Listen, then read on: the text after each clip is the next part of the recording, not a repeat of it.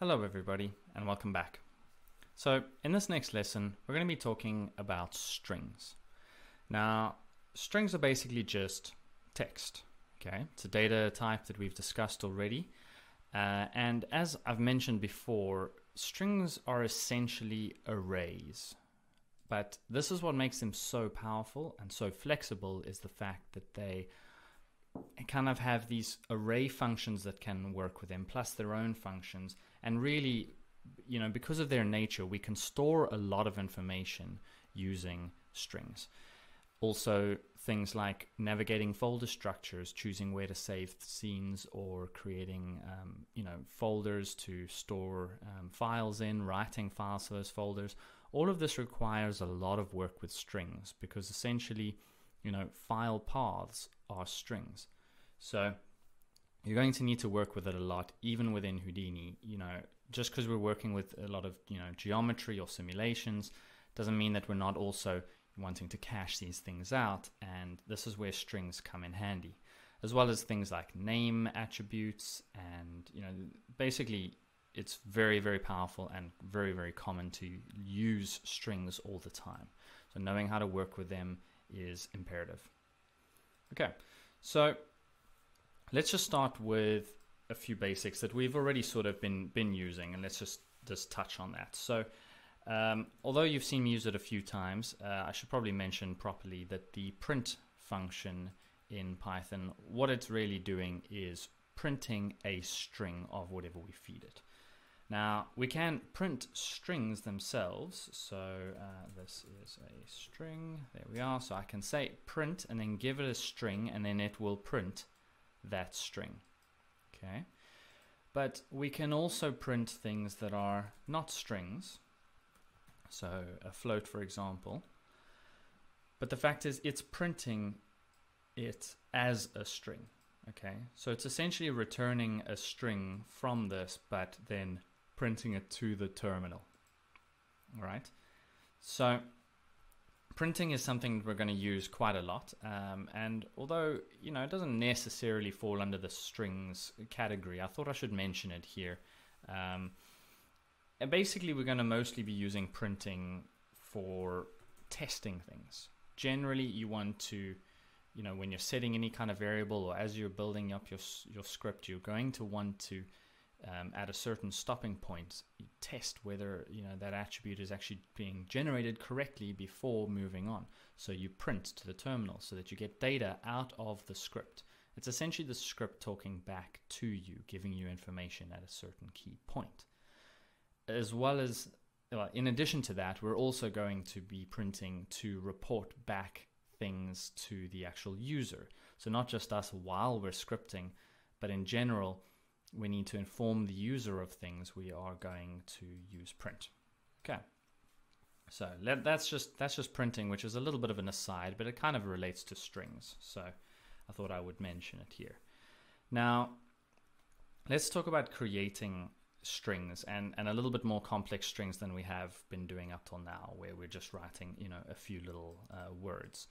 So I'm going to use the Python source editor for this, and we're going to create a variable called myString, but we're going to print myString. Okay, so over here I can just go and give it some text, right? So this will result in us just printing that to the terminal.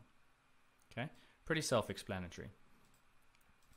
Now, there are a few special characters that we can include in our strings that do things above and beyond just normal characters, right? So one of them is creating a new line. You'll see here that this is a single line of text, okay? And even if I keep typing, I could type a whole lot of text and it's still going to only be a single line. Sure, if we print it when the terminal is small enough, some terminals, like depending, okay, this one seems to just disappear under here, but I think with the other terminal that normally pops up with Houdini, I think that does wrap. But text wrapping is not quite the same as having a new line of text. So it is an important distinction, and it's good to know how to create a new line here instead of having everything in one line. Okay, so let's actually insert one over here. So after the word sum. So the backslash key is mostly going to be used for special characters or certain special functions. So you'll see that it's kind of our key character that's going to do special things. So I'm just going to show you the new line and tabbing and then also escaping, but there are other things that you can do with it as well. So to create a new line, you just put \n. Okay, so now when I print this, you see it prints the word sum, and then it's a new line. It has a space still, which is why that seems to be tabbed in there by one space, and then text. Okay, so there will also be an empty space at the end of the word sum. Okay, so even though you can't see it here, really those are actually correctly printing all of these characters, including this is a new line character. Okay. Now, if we wanted to also tab something in, we can put \t. Okay. And if we don't want any spaces, then we would put it like this. So I know this can look a little confusing sometimes when you look at this. It's hard to decipher what's happening. But \t is going to put a tab, and then because we don't want an additional space after the tab before we have our text, we need to have it all squashed up against it, right? Plus, normally you wouldn't have an empty space at the end of a line, so you should compress all of that, right? And now when we print this, it prints the word sum, then it goes to a new line, tabs in, and then prints the rest of it. Okay. Now, you need to be very careful, obviously. Here we have an actual T in the word text. So if for some reason we just went and inserted a slash over here, we would not get the expected result. It's not going to print the letter T at all, because it assumes that the T is part of this, which is a character saying tab. So it thinks that we're wanting to tab in and then type the word EXT. So you need to be very, very careful of this. This is also why we need to be careful when doing any file paths that we don't have backslashes like this.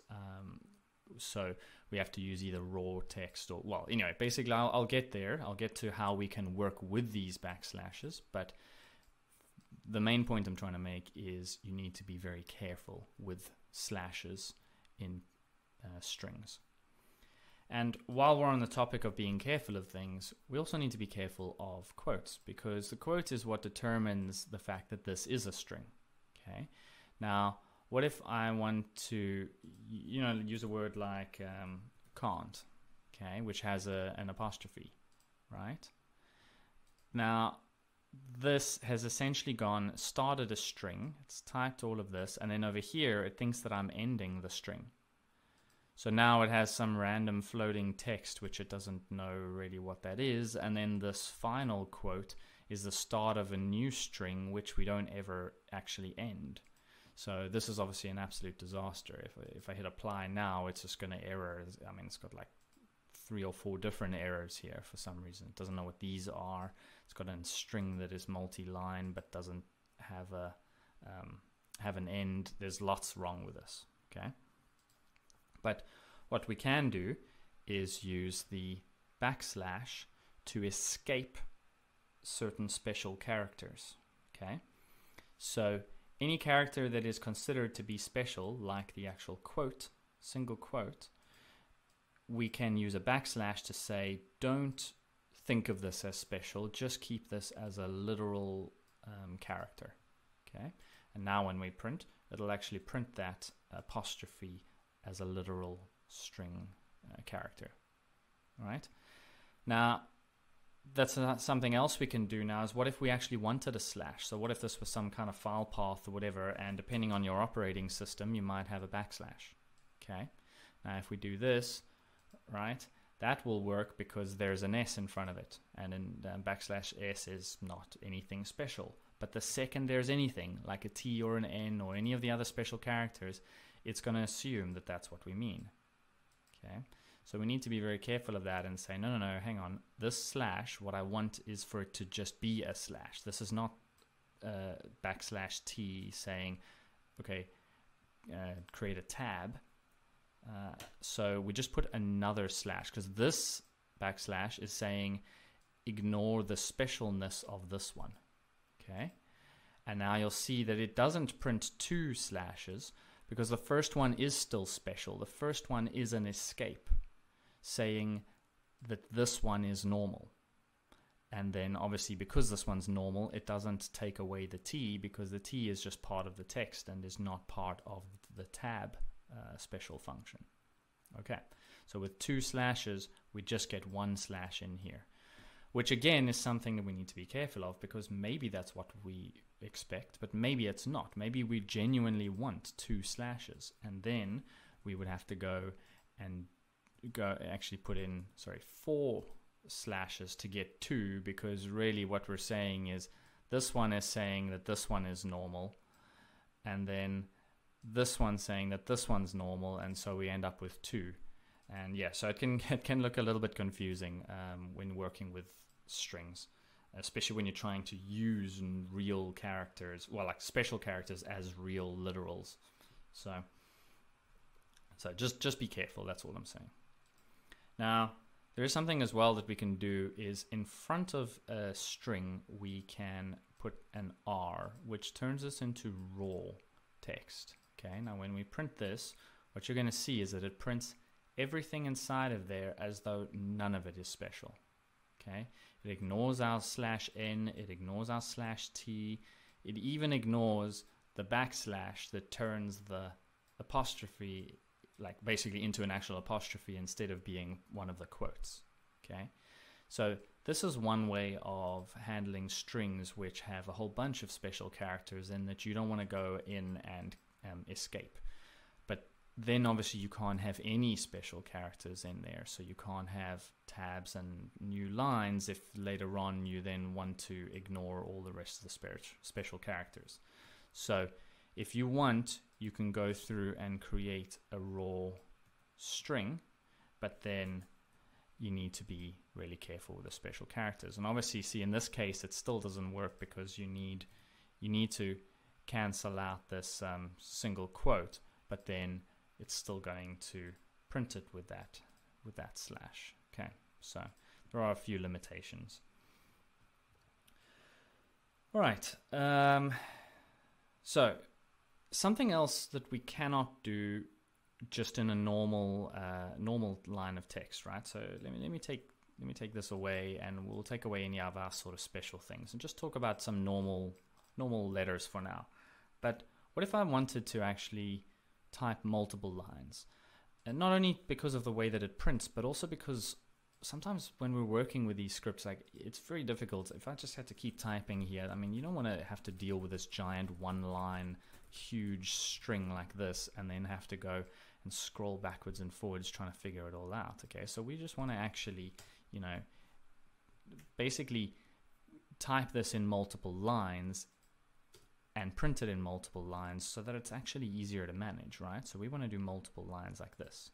Okay, now when I try and print this, it's going to complain. Okay, and this is because single quotes and double quotes, they do not support multi-line strings, right? But triple quotes allows us to type a multi-line string, and there's a few things special about that. So let's do it, and I'll show you. So here we go. I've put 3 single quotes. Alternatively, I could also put 3 double quotes, right? So like that, I could put 3 double quotes. As long as the start and end have the same thing, then it will work. Okay, so let me print this and let's see what's happened. So here we have now multiple lines of text, which is great, and that relates exactly to what we're doing over here. But one of the things that you'll see is that it's taking these tabs over here as actual tabs, right? So it is reading those tabs quite literally from this text. Okay, us wanting to tab in just because we're typing as part of the string is actually adding tabbing into this, which is not quite what we want, right? And just know that also any new lines are being counted as new lines here. So yeah, that may be what you want, but also just make sure that it is what you want. You cannot just go and type a multi-line text like string like this, but expect it to print it in one line. Okay. There are ways to then convert this multi-line text into a single line, but you know, this is going to print this way unless you convert it, basically. Okay, so another way of typing multi-line strings, but with a little bit more control. In other words, we can control typing multiple lines in our code, but still print it as single line or multi-line in our code. Well, when we print to the terminal, is by using a backslash outside of a quote. So let me show you what I mean. So let's say we want to type some text over here. And then what we want to do is just go to a new line and continue to type some stuff, okay? But we want this to actually appear as one line. We just want to split it up into multiple lines because it's easier in the code to actually type it, right? And in fact, you'll see later on there is a certain character limit of how many lines you can type for it to be considered good practice. It's not that you cannot type a very long single line, but even PyCharm, which is a program that we're going to use later on to help with our scripting with external scripts, it will complain and kind of try to limit you as to the number of characters you can have before it wants you to move to the next line. Mostly that is just for the sake of the people reading the code. If someone's going to edit your code or work with it, including yourself later on, you don't want everything printed in one line, like just, you know, a giant long function that's just got a million arguments all taking up one line and going off the screen and having to scroll over to see what's happening. It's very confusing, okay? So what we can do here is actually finish this line with a single quote. So we're essentially having one string here. And then what we do is we put a backslash. Okay. Now this backslash is essentially saying you should go to the next line and continue looking for the rest of this string. Okay. And then we can do the exact same thing over here. We can put a slash and then type put another quote. So now we have literally three separate strings that are being joined like this. And now when I print, you see it prints it as a single line, but we have had the choice of printing it in multiple lines. Okay, and this also reads our special characters that we mentioned before. So if I do want a new line here at the end of this line of text, rather than being forced to have it like we would with the multi-line text, you know, with the one with the triple quotes, instead I have the option now of inserting it.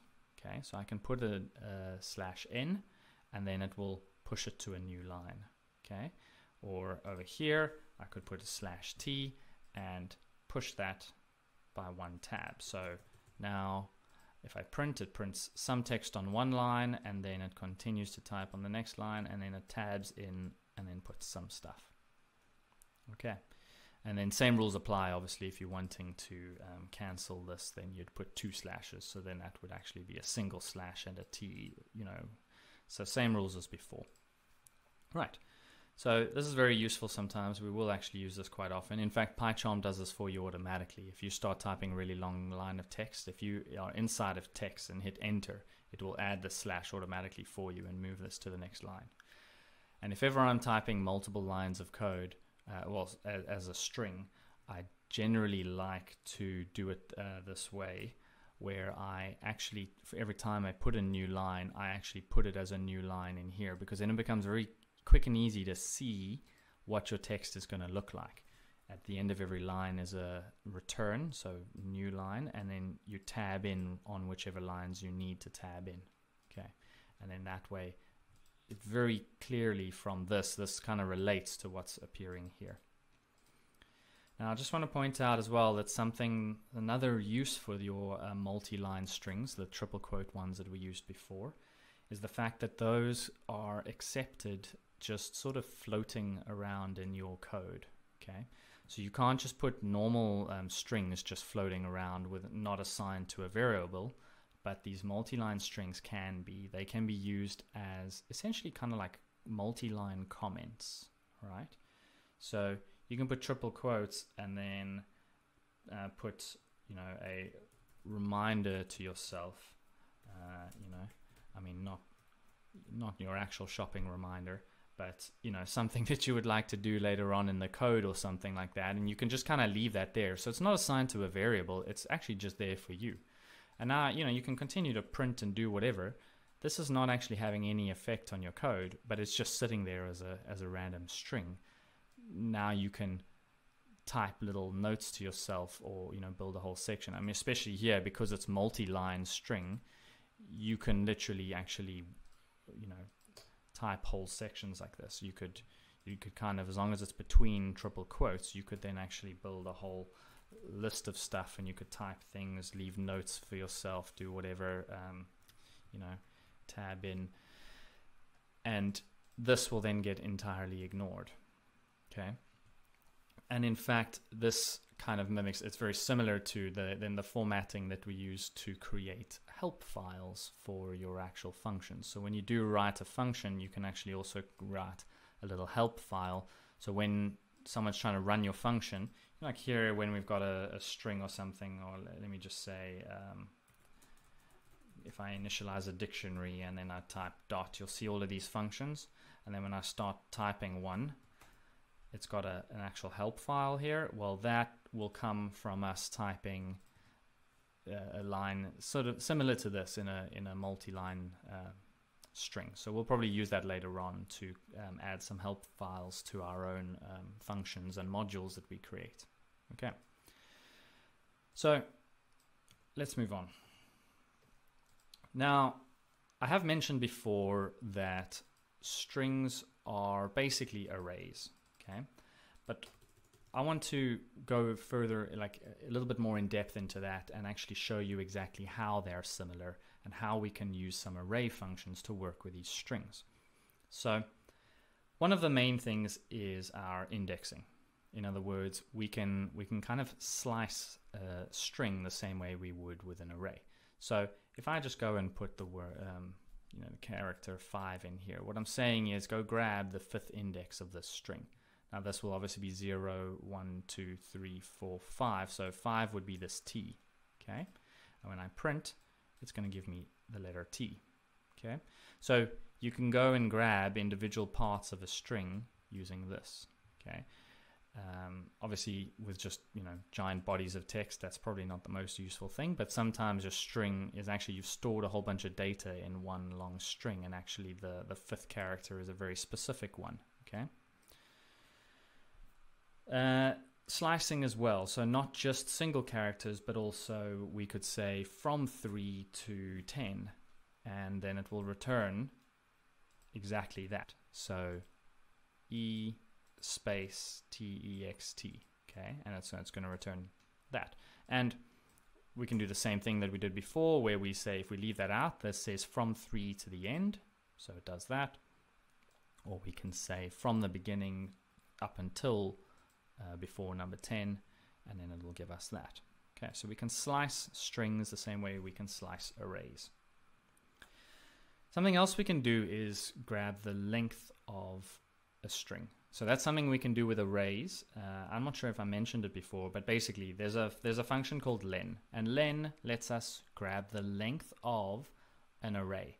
In other words, how many characters are there, or how many items are there in that array. So if it's a dictionary, how many keys are there? If it's a string, how many characters are there? If it's a list, how many items or indices do we have in that list? Okay, so this is not a function that runs, it's not a class function, okay? So it doesn't run, we don't go .len, okay? There is no string.len, same as there is no array.len, right? this is an actual function, a global function, which is part of the Python module. So when we just run it, because we've obviously, we're in Python, so we don't need to import a Python module. This is just a standard function that ships with Python. We say len, and then we give it our string or our array, whatever it is, and it will tell us the length of that array. Okay, so in this case, it's saying we have 38 characters, right? And the same thing if we had any sort of list or whatever. So my list equals those things, then we could say here the length of my list, and it will tell us that there are 3 things in that list. Okay, so length is very useful. Now let's move on to count. Okay, so the same function that we've applied before to arrays, where we were counting how many times something appears in the list, so like this. So 3 appears 3 times in this list. Well, we can do the same thing to strings. So we can say dot count. So now this is an actual class function that is specific to this data type. So because we're running it on a string, it goes dot count. Okay, and then we feed it this whichever character we want to go and check. So let's say t. Okay, now remember, it has to obviously be a string, because that's a character that we're wanting to search for. If we just fed it t, t would be a variable name, which we don't have anything very initialized as t, so it would error. And if we did have it, it would insert that in here and then go search for that as a string in here. Okay, so the result is 6. So we can go see that we have 1, 2, 3, 4, 5, and 6 t's. Now, do you see that it did not count this one? Okay, otherwise it would have said 7. It's not counting the string literally. When we take our string over here and then run any functions on it, this t is part of this tab function. So it's not a t, right? It's not going to count towards this count. Okay. However, obviously, if we went and made this literal, then it would. Okay. Well, sorry, we have to go and make this all literal, and then it would say 7. Okay. Because now this doesn't count as a tab, so there's just a random \t in there, and now there's 7 t's. Okay. So that's count, which is in common with arrays, and then also we have index. Okay. So in other words, we feed it which value we're looking for, and it tells us which index it's sitting at. It'll basically return the first instance of that character. So when I give it t, what it's saying is 0, 1, 2, 3, 4, 5. At the 5th index, over here it's printed 5. At the 5th index is the first instance of the letter t. So this is the same as working with arrays, but we can also do something here, something I should have shown before, which is you can do r index, which essentially is basically saying do the index function but read it from the right, as in read it from the back end and work backwards. So now it's going to return the last index of, well, the last instance of the t. Okay, so there it is, 34. And since we have 38 characters, we know that, that's 34, 35, 36, 37, right? So it's telling us that we have 38 characters in total. Okay. So that's the location of the very last t. Okay. Okay, so those are some of the functions that are primarily sort of in common between strings and arrays. But there are a few other functions that are more specific to strings, stuff that we can only do to a string because we know that what we're dealing with inside of that string is actual characters, as opposed to in arrays, what we're dealing with is a bunch of objects. Now those could be different, varying and mixed data types, so we're limited in what functionality we can apply. So one of the main things that we would do when we have a string, let me actually create a little bit of a simpler string over here just for the next few examples. So I'm going to put some spaces in here and then insert some text here. Okay. And we'll get rid of our list for now. So let's print our string, and there we have it. In fact, there we go. It's printed it over there. All right. You see, if I just click in here and enter, then when I print, it's going to print to this terminal instead. Okay. So something that we often want to do is to strip out any white spaces. Now this is because a lot of the time the strings that you get are going to be actually grabbed from somewhere else, whether it's some kind of error message or whether it's from something that the user typed in. Now you don't know if the user is going to start every line with a space, or maybe they were typing and at the end of the sentence they typed a space thinking they were going to type more and then didn't, and then just hits enter. Now you get the string that has a leading, a trailing empty space. So a lot of the time with strings, we have to clean them up. We have to be very careful about what we accept, especially from users or from other sort of areas where we might not be able to control it. For example, errors in Houdini. If we could grab those errors as text and analyze them, that might be fine, but what if someone even literally at side effects goes and puts an accidental space at the end of the error because they come up, they create some new error, or the new version, somebody has to just retype it and they accidentally leave in a space, okay? If we're not in control of exactly what characters are in that text, then it's better to have a way to clean it up, okay? So we need to use the strip function. Okay, so what strip does is it pulls out any of the leading and trailing white space. Okay, so when I print this, you'll see now it prints it with no white space in the beginning and end. Now it only strips from the beginning and end. It will not strip it out from the middle, so it's only there. Now, if you give it no arguments, it assumes that what you're wanting to strip out is white space, but you could sometimes have underscores, okay, or other characters, whatever it is. Maybe you've got stars or something like that. It could be anything, right? I guess it depends on where you're getting it from or what sort of program you're grabbing it from, because some things don't allow spaces. They replace all spaces with underscores. So if there are leading white spaces, it'll swap it with underscores, and then when you receive it, you need to strip out underscores, not white space. So for whatever reason, you can insert a different character in here and then it will strip those out. Okay, so you'll see here, this has stripped out the underscores from this, but it has not stripped out the star. You could also go and swap that for the star, and then it'll strip those out, but not the underscores, right? So sometimes you could possibly need to apply this multiple times. So you'd do something like that. If you wanted to strip it all out, if you knew that those were very specifically going to be on the front and end, okay? Okay, so that's strip. Also, just want to point out that there is also an L strip which strips only the left. So even if they are the same, let's go and put in 2 spaces again. So you just want to strip white space, but it'll only strip from the beginning, not the end. Okay, so you'll see here there are actually characters, whereas here there are not. Okay, I know it's hard to see, but if I select, you can see there's actually white space. Or there's an R strip, which strips only the end and not the beginning. So now we have white space there, but nothing at the end. Okay, and same thing, you can give it a special character if it's not just a white space. Okay, so now there's a few things we can do in terms of cases, because obviously what we're receiving here with text is actual, it's words, okay?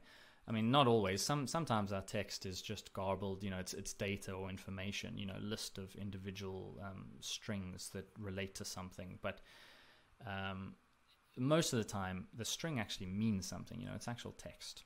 And so sometimes what we want to do is print that in some useful way. Or if a person has typed it and we want to clean it up, how do you know if they've typed with capital letters or not? Maybe they've left the caps key on.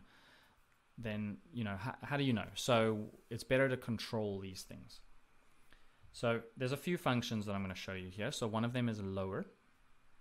So if we print lower, obviously we won't see any difference because everything's all typed in lowers. But if I go and enter a few capital letters over here, you'll see that lower will still print everything in lowercase. Whereas if I just print the string normally, it then has a few random capital letters. Okay. We can also use upper to make everything capitalized. So we can shout at people on YouTube or something. And then we can capitalize as well. Now please note this is the American spelling of capitalize, because like I said, all of the functions, all of this is designed by American companies. So the Z, it's a Z, not an S, just in case anyone else in like the UK or whatever is confused by that. So that capitalizes the first letter as though it's a sentence. So first letter is capital, the rest are lower. Okay. So, but it actually makes them lower. It doesn't just capitalize the first one and ignore the rest. You'll see here that it has left the SER and the T over here as lowercase. Okay. And then we have title, which turns it into title case, which is essentially that you capitalize the first letter of every word. So it's not like a sentence, it's more like an actual title. Okay, so there we have it. Then some other useful functions we might have over here is the starts with and ends with functions. So these are pretty cool. Obviously, okay, so later on we're going to be talking a lot about regular expressions, which are very, very powerful sort of method of looking through strings and assessing the different characters in there, but with very, very powerful and dynamic rules. But sometimes you just need something really, really simple. You know, like you just want to check whether somebody's given you a path, like a full path, or not. So, like, for example, in your Houdini scene, sometimes if you get a path to a node, if it starts with ... you know, or any sort of iteration of ... whatever, or even just ... so up one level or whatever, that shows you that it's a relative path as opposed to something starting with /obj. Okay, so what you can do, so let's actually go and insert that over here. If let's say we had a path to a node like this, okay, and then we wanted to assess that and figure out whether that was a relative path or whether it was what's the opposite of relative path? Oh, can't remember right now, but anyway, a relative path or just an explicit path. Okay, so then we would say, does it starts with, and then we would give it just sort of a, you know, even just dot, because it doesn't matter if it's ... or ...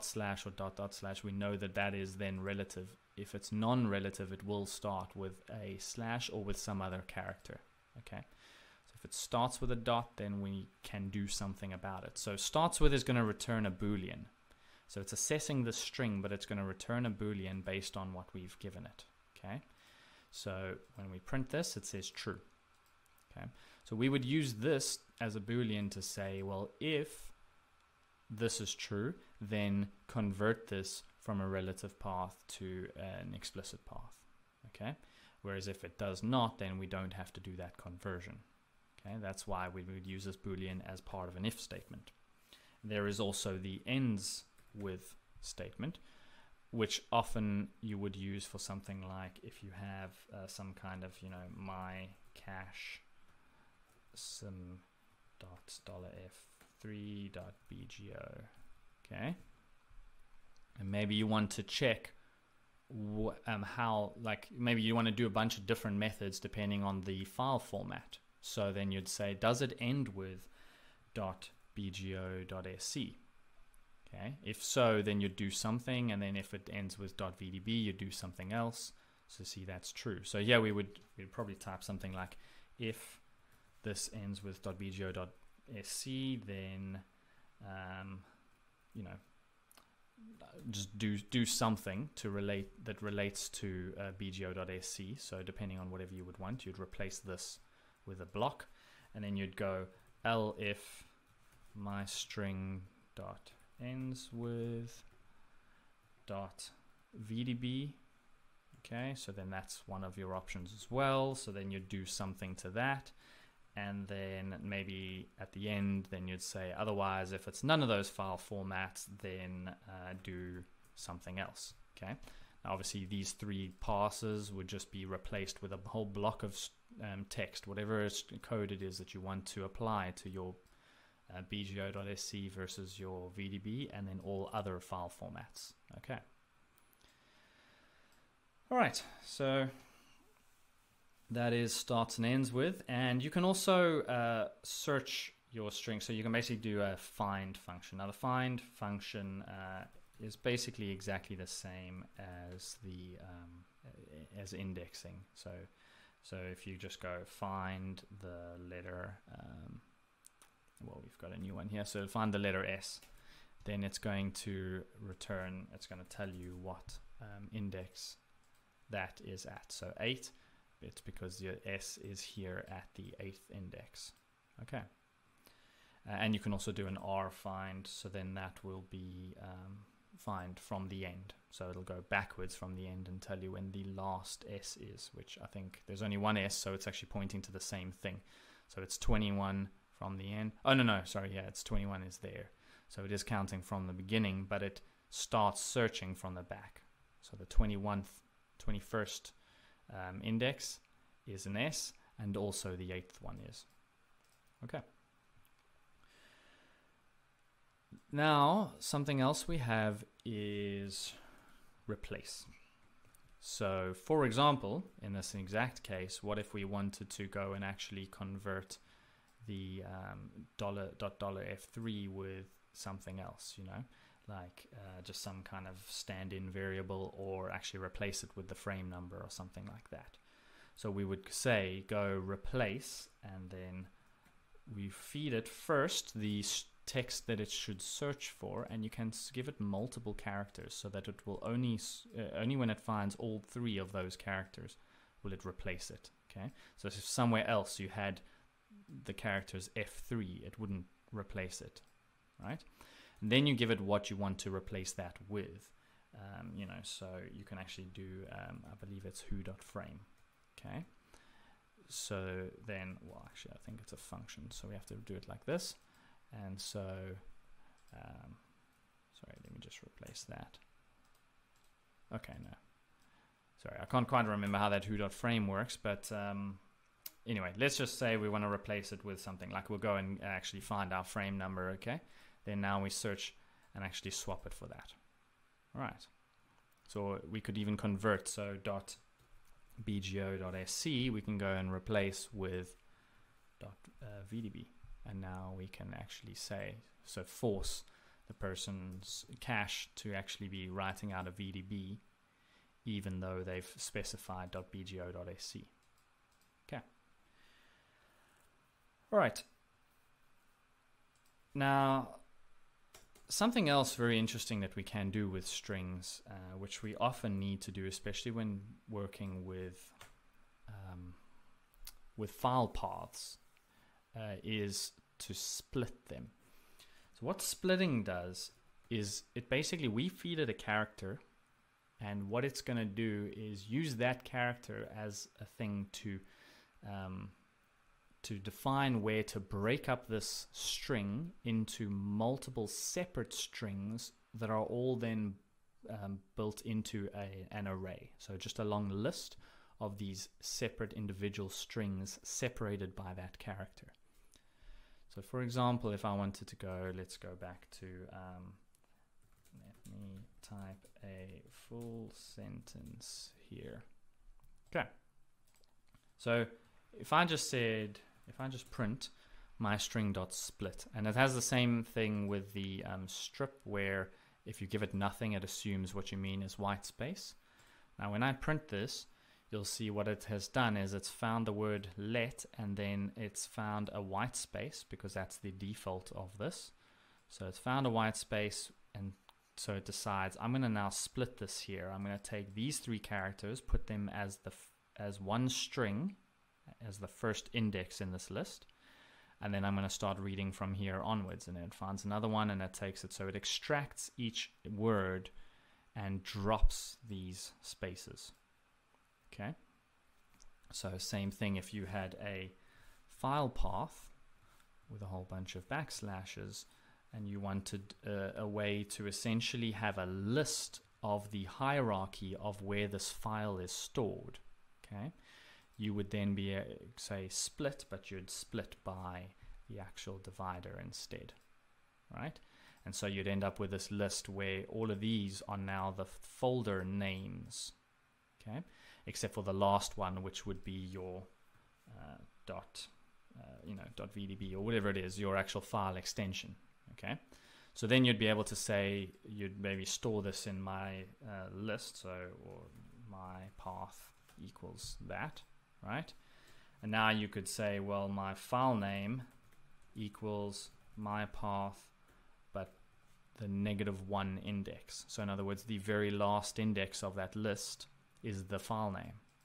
Okay, so then we would do that, and obviously we print file name to see what we've extracted, and there we go. We've been able to extract here .vdb from this long list. Okay, and maybe we want to even separate the extension from that. So then we would say, maybe we would say we can do a find, for example. So we say search this for the first instance of a dot. Okay, and what that's going to return is 4. So 4, what it's saying is within here, the 4th index is actually,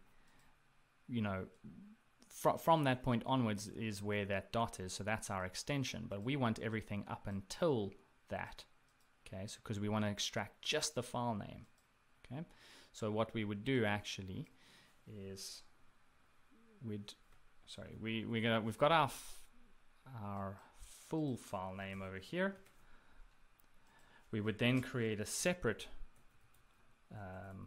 variable for our actual, just our file name, just the name itself, which we would reference the full file name, right? So we're grabbing the result from here, but we're then using this .find, so that's the 4th index.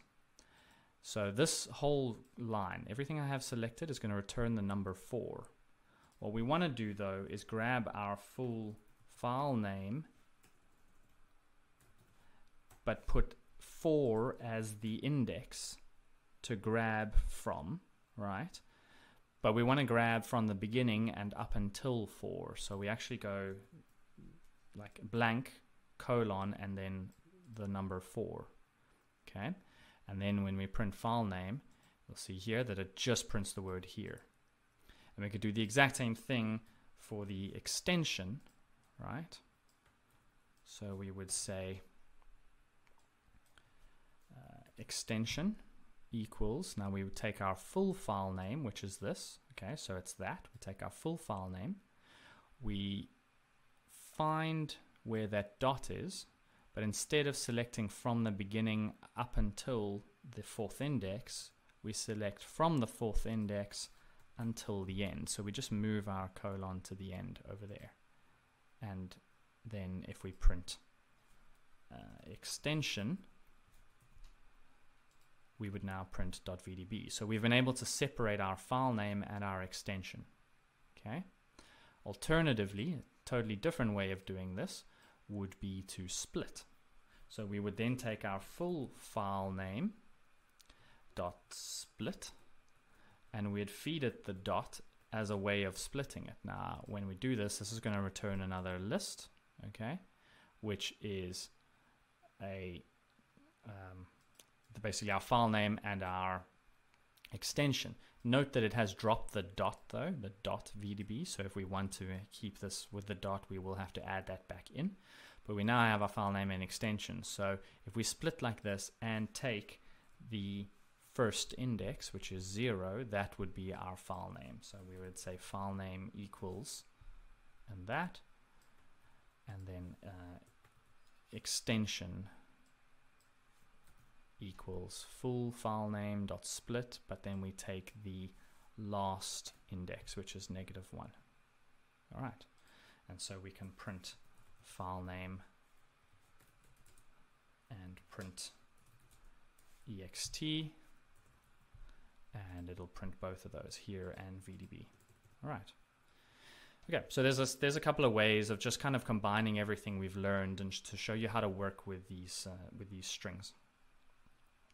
All right, so I'm going to move on now to, we're going to talk about formatting, and this is quite an advanced bit. So, but we're going to use this quite a lot. So, try to follow along. I'm going to just I'll be back in a minute. I'm just going to reset this whole thing, and so we can start with a nice blank scene, because this is a very, very important part that we're going to use many, many times in the future, and you will always use it when coding. So this is definitely something to pay attention.